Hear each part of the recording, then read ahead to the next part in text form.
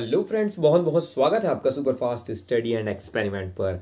तो फ्रेंड्स, इस वीडियो में हम डिस्कस करने वाले हैं एक बहुत ही इंटरेस्टिंग टॉपिक के बारे में। आपने थंबनेल में देखा ही होगा कि हम इस वीडियो में ये डिस्कस करने वाले हैं कि जो स्टॉक करके रखे गए कोल में, हम अपने यार्ड में अगर कोल स्टॉक करके रखते हैं तो कुछ दिनों बाद में अपने आप उसमें आग लग जाती है।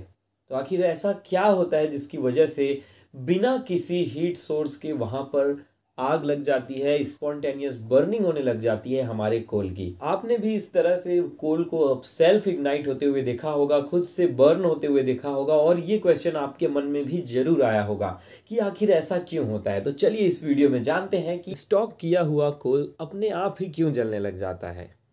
जैसा कि हम सभी जानते हैं कि हमारे एटमॉस्फेरिक एयर में ऑक्सीजन प्रेजेंट रहती है।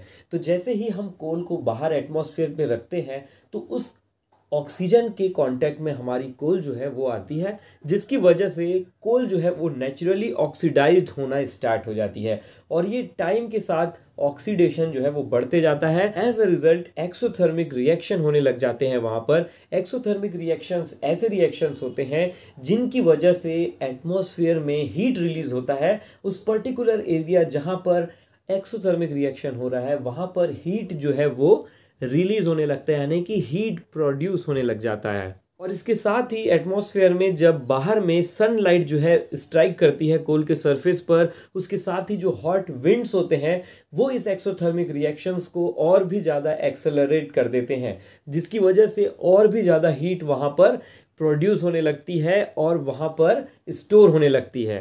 अब ये जो हीट प्रोड्यूस हो रहा है कोल के ऑक्सीडाइजिंग की वजह से, अगर वो रिलीज नहीं हो पाता है एटमॉस्फेयर में, यानी कि कोल में ट्रैप्ड हो जाता है, उसमें ही रह जाता है, कोल एब्जॉर्ब कर लेता है उस हीट को, क्योंकि कोल की कंडक्टिविटी कम होती है, तो ये कंटिन्यू सेल्फ हीट को बढ़ावा देता है, जिसकी वजह से आपके कोल का जो टेम्परेचर है वो धीरे धीरे उसके सेल्फ इग्निशन टेम्परेचर तक पहुंच जाता है।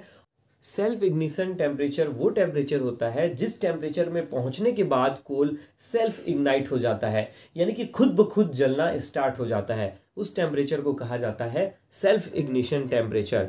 और फिर आपके कोल में यहाँ पर इग्निशन स्टार्ट हो जाती है, बर्निंग ऑफ कोल जो है वो स्टार्ट हो जाता है। और इसी कारण जो हम स्टोर करके कोल को यार्ड्स में रखते हैं, स्टैक बना करके रखते हैं, वहाँ पर सेल्फ इग्निशन हो जाती है, यानी कि कोल खुद ब खुद जलने लग जाते हैं।